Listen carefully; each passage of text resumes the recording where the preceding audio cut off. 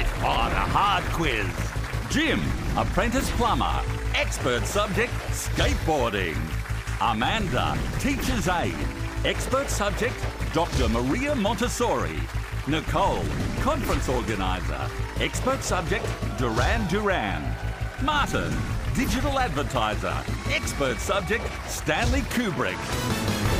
Here's your host, Tom Gleeson. Yes! G'day, Martin. Hey, Tom. Now, your expert subject is Stanley Kubrick. What's your favourite film of his? Ooh, it's probably 2001: A Space Odyssey. OK, are you the only person in the world that understands it?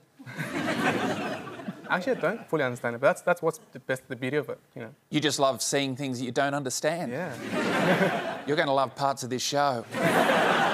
What's your favourite part of 2001: A Space Odyssey? It's probably the scene where Hal takes over the spaceship. Do you think Hal could take over your personality tonight? I don't think so, but I hope not. Yeah, I suspect he never will too. Okay. Good to know. OK, no. Last set in the expert round, it's Martin and Stanley Kubrick. Before becoming a film director, Kubrick worked for a magazine called Look, where he was the youngest person to hold what job? Martin. So, photographer? Correct. Yeah, he was 17 and he quit after 4 years in order to make his first film. There he is there, looking scarier than any scene in his film.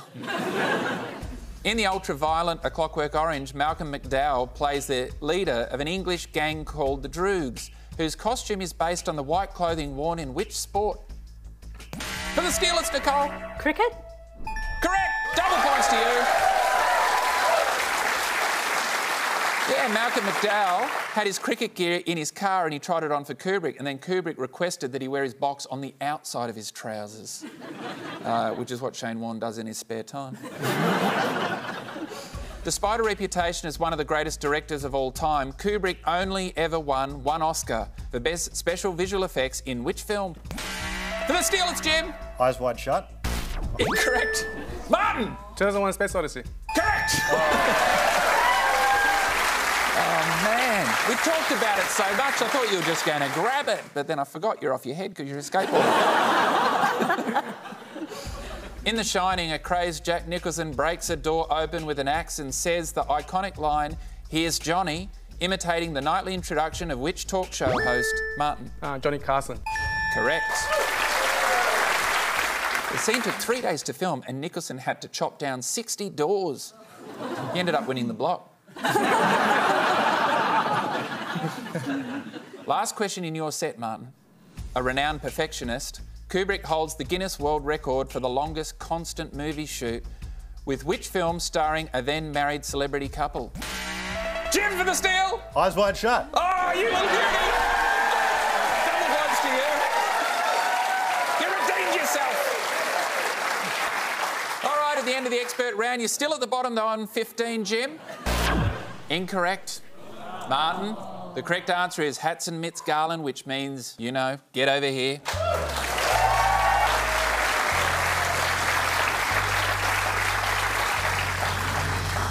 What happened, bro? I didn't answer enough questions correctly. Yeah.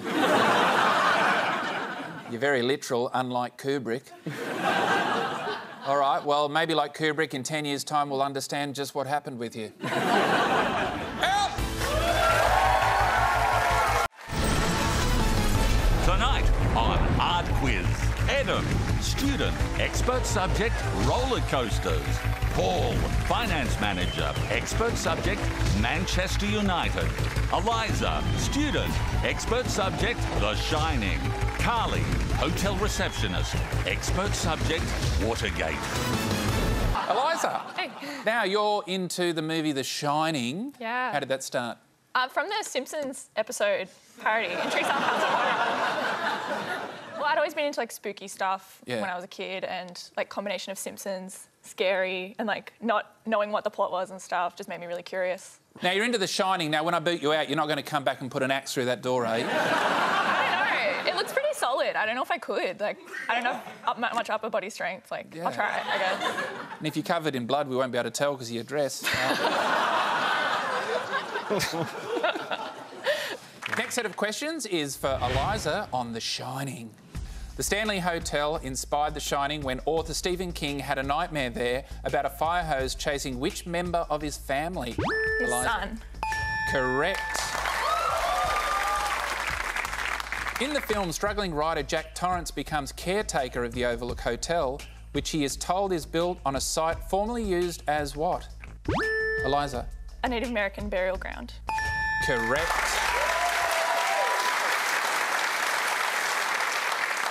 No horror film in the 70s would be complete without bad city planning.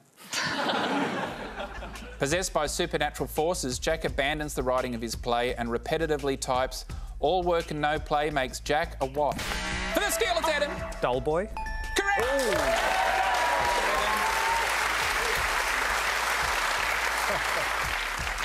The ability of Jack's son Danny to communicate telepathically and see visions of the past is called The Shining. The term inspired by which John Lennon song? Eliza? Instant Karma. Correct. Instant Karma, we all shine on. Last question in your set, Eliza. Jack hacks through a bathroom door shouting a demented "Here's Johnny" just after reciting lines from which fable? Eliza? The Three Little Pigs. Correct. Only two left. Who's going to be the hard quiz champion? Adam and Eliza, get over here because it's time to play hard quiz. Final round, head-to-head. The Shining versus roller coasters. Hard quiz. Now, there can only be one hard quiz champion who gets to take home the limited edition big brass mug. Eliza, what will you do with the mug if you win? I reckon I'll just, like, dump a whole thing of Milo and then, like, a litre of milk in. That'd be great. All right. Do you reckon you'll get through it? I don't care. I'll force myself to. I've earned it. If I win, I'll do it. OK. What about you, Adam? Big tea lover, so I'm going to use it for its original purpose. What's happened to kids these days? We're just the lamest kids possible. Yeah. Oh, Milo and tea. What are you going to do at your 21st? Have a bicky? All right, it's best of 5, penalty shootout style, harder questions on your expert subject. So it's Adam's knowledge of roller coasters versus Eliza's knowledge of The Shining. Let's play. Hard! This could be the youngest final round we've ever had. Yeah. We're going to lose viewers over this. Baby boomers across Australia just packing up shop. They're like, Eliza. Shots of Danny riding his tricycle around the halls of the hotel were taken by Steadicam operator Garrett Brown, inventor of the technology which originally had what name? Ooh, I don't remember. I know what year it was made and the movies it was used in before The Shining. What other movies was it used in? It was used in Rocky before that. I'm going to have to guess. I don't know. It was called Move Cam. Incorrect. It was not Move Cam. Bugger. It was the Brown Stabiliser. Okay. It's another name for Imodium too.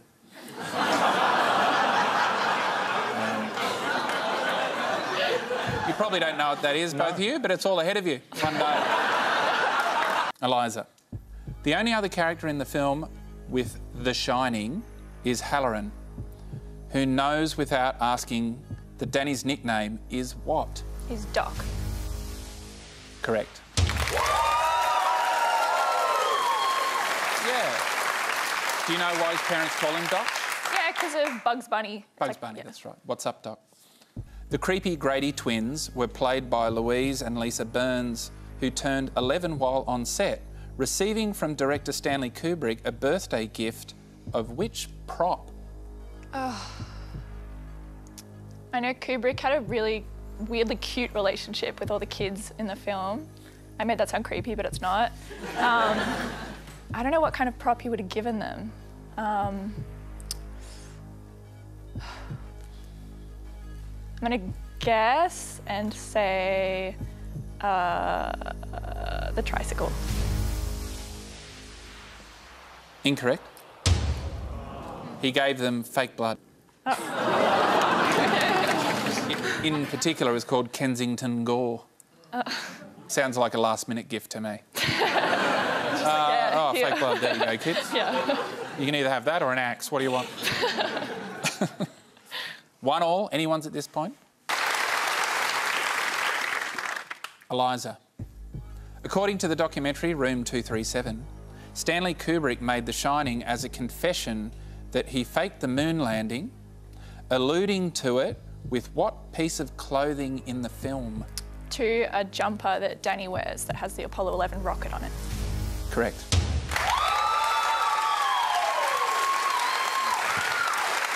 There he is there with the jumper on.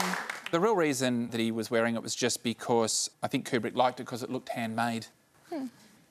Eden. All right, Eliza, if you get this right, you are tonight's hard quiz champion. Jeez, okay. Get ready to drink some Milo. Milo or tea, who could it be? Eliza. On Monday, Danny and his mother Wendy sit in the hotel lobby watching a television broadcast of which film? I don't know what it is. I can picture what they're watching, but... What's it look like? It's a guy and a lady talking to each other and her like inviting him into the house. It seems kind of porny, actually. But it's probably some like old sitcom or something. I'm going to guess it's The Waltons. I don't know. Incorrect. Okay. It was Summer of 42. Summer of 42 was one of Stanley Kubrick's favourite films and one of Bryan Adams' lesser-known songs. If you get this right, you are tonight's hard quiz champion, Eliza.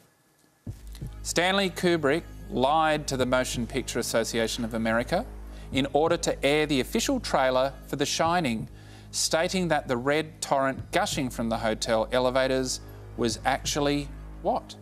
He told the censors that it was rusty water. Correct! You are tonight's hard quiz champion! Eden, you know what this means?